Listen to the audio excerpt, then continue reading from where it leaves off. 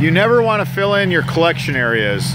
I run appointments and I'm still hearing it time and time again.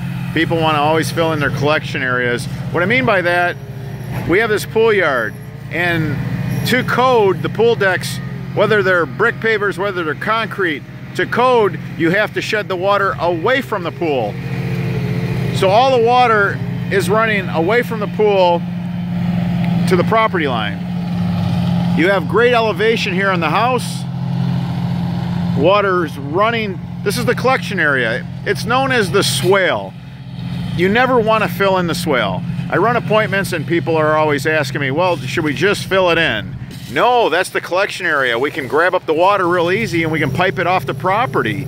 If your soil is really poor in percolation, and I had a client ask me that as well, what does perc mean? Perc, when your soil don't perc, you know, you're on clay, you have a heavy soil, it's very elastic.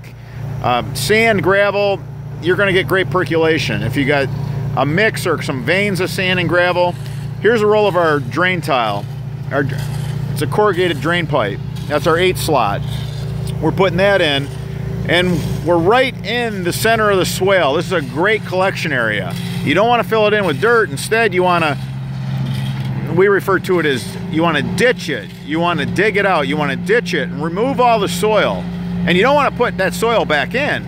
You just want to take 2.5 inches of sod off the top.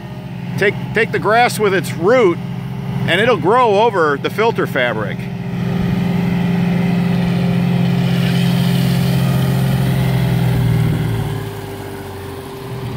For a French drain system, done right the first time, in Macomb Township, Michigan, give us a call.